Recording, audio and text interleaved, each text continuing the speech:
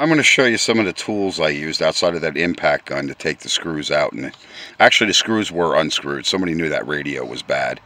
I have the camera, I think, at the right angle where you're going to be able to see this stereo. This is what you end up with the epoxy. See the bracket? This is a slide. That's on the back of your original OEM radio. And watch this.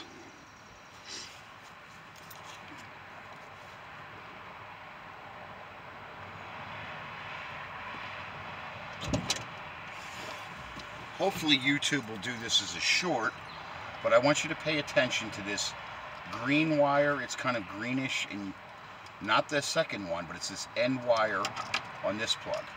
These are your speakers here, and there's only two. This is your power and your input and your ground.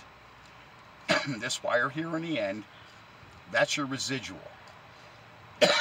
That's going to go to your big yellow. You can see. Now watch this. There's a track up top here, and this radio will slide right into the factory position. There we go. Well, it's being a little resistant. There you go.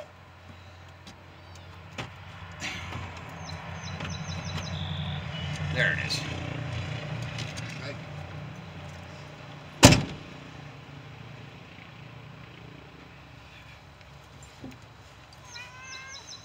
You got to be in every video knocking everything over.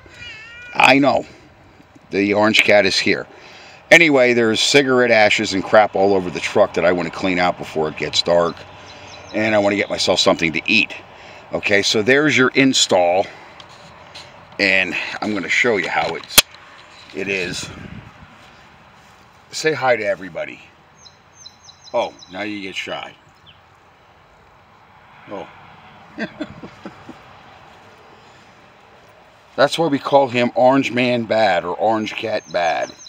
I refer to him as Orange Cat Bad.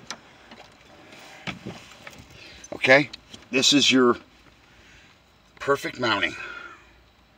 Okay, if you have to hog out, say the thing is a little slanted or crooked, you just hog those holes out and the bolts will correct it. Okay, you're not going to get those brackets exact the way the radio's designed with the chassis design. It guides your drill bit all over. You're not even going to do it with a drill press, okay? You're just going to have to take your time, and it's a summertime project. I'm going to let the glue dry, but that's going to be a perfect install. It's just like the factory radio. Now, you might have a little gap. Once I put that back in there, I will feature that. I will give you a part 3.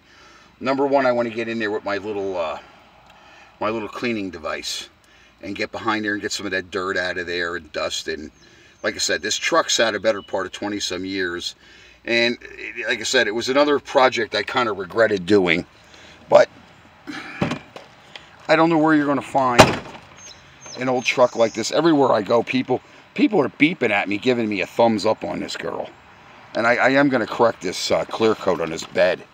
It's just, like I said, we're having perpetual storms, intense heat, and that's all from this military crap. But I'm going to put my toys away. As I said, it was beer 30. I got garbage laying, which I don't let. I'm kind of military. I've had so many projects this week of things breaking. The tractor, I put a new solenoid in and a new starter switch, and my tractor's just fine. All right? Take it from me. Everything is not as it seems. Just be patient. And if you want to put a stereo in your 1988 Ford, that's how you do it.